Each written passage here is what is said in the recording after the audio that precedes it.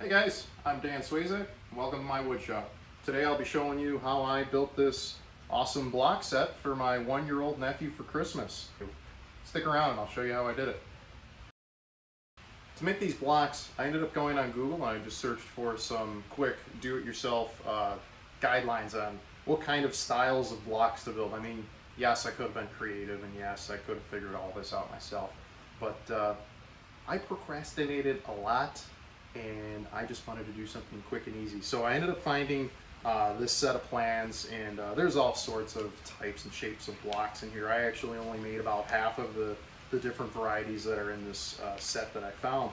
I'll link these in the description in case you want to follow along and do exactly as I did and just build off of a already developed set of plans for blocks. But like I said, you can make any kind of blocks. Any chunk of wood is a fun block for a kid. But yeah, let's get started. Now for this, I'm going to start off at the chop saw here, or miter saw as some people might like to call it, and I'm just going to roughly trim all of these boards down to a easier length. For me in my small shop, working with 8-foot boards can be kind of a pain in the butt. So by trimming them all down, make it easier for me to use on the table saw.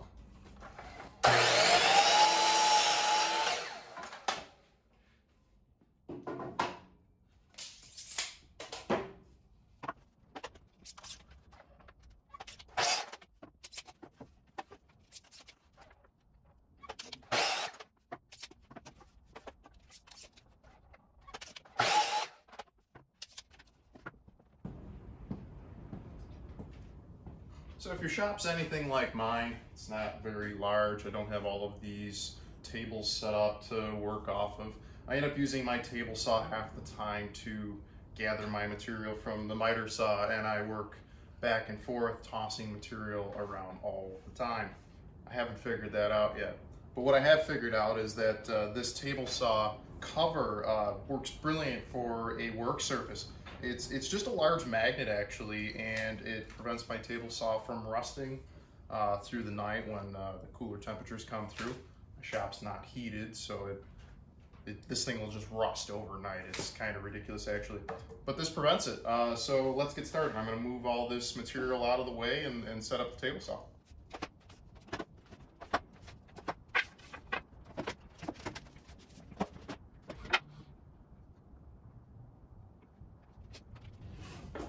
So now the first operation that I'm going to want to do here is I just want to take a clean cut on each side and just eliminate any of these milled marks or leftover damages on these 2x4s. I mean, these are just standard 2x4s. For what we're making, they're going to work great. For children's toys, these are going to get beat up relatively fast. But I'm just going to clean these up and then put a perfect rolled edge on them later. So if we raise our blade to just above our workpiece, we can then make several cuts and trim all of these edges off.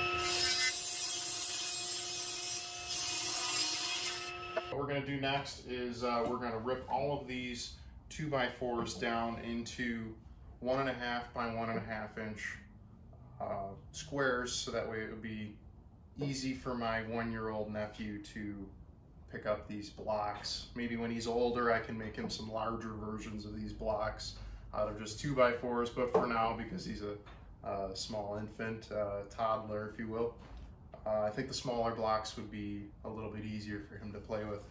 But anyways, we'll turn on the dust collection.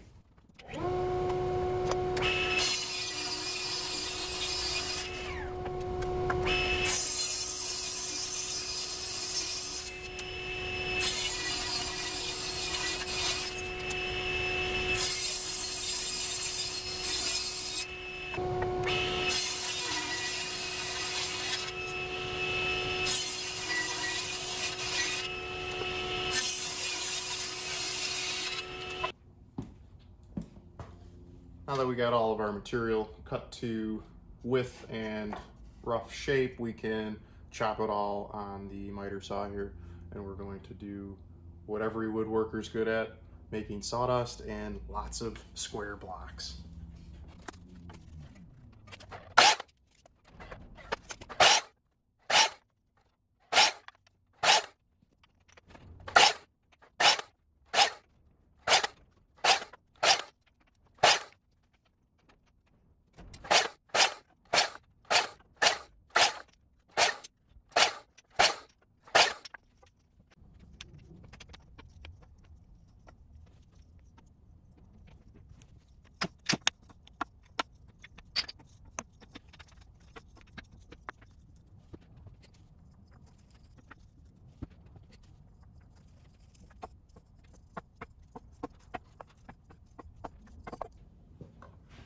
Okay, so now that we have all of our rough shapes, let's go over to the drill press and turn some of these into little arches.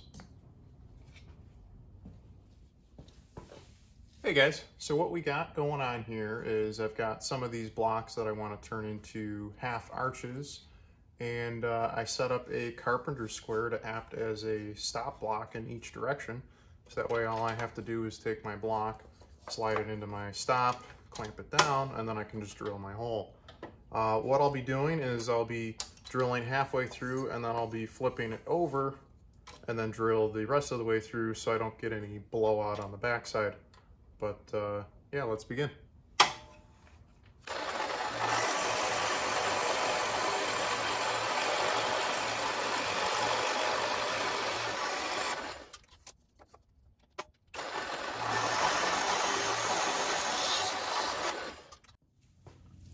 Now that all of our arches are complete, we'll head back to the table saw and we'll talk about a couple other different shapes of blocks that we're going to make.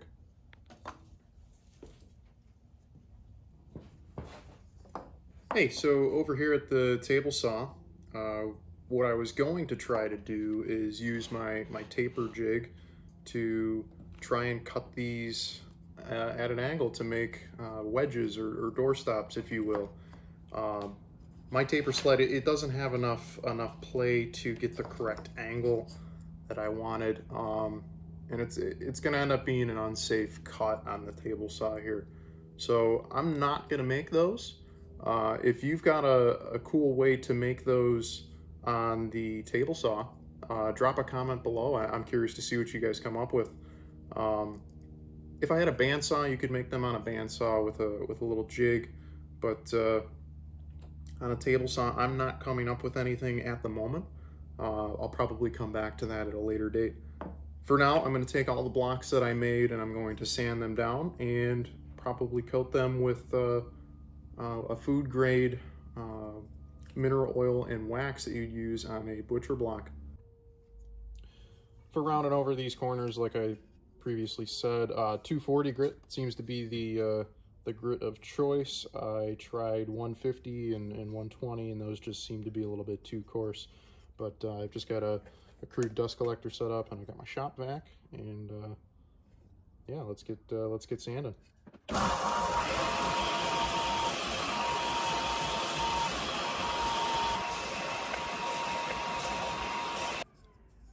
This is all I'm trying to do here. Just trying to round over these edges a little bit and just make them nicer than they were. So if you don't have a belt sander like I do, you can take a DA sander and you can mount it to a workbench or a table saw, or you can put it in a vise, and you can just use an upside down DA sander to round over all of these edges. If you don't have a DA sander, you could always resort to hand sanding. It'll just take you a little bit more time. But yeah, let's get started with using the DA sander instead of the belt sander.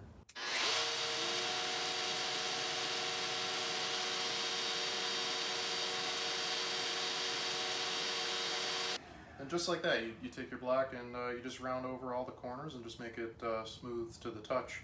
Also, working on a DA sander upside down like this gives you a lot more control than trying to use the belt sander. The belt sander wants to just take the object, rip it out of your hands, and throw it across the room. So you know, you just get a lot more stable sanding if you use an upside down DA sander. But yeah, it works out great. You get nice smooth blocks, and we can take these and finish them. So to wrap things up here, I actually forgot to film the finishing process, but all I did was I took all of these blocks and I sanded them down to 240 just to make them smooth to the touch. And then I just used this Howard's Butcher block conditioner.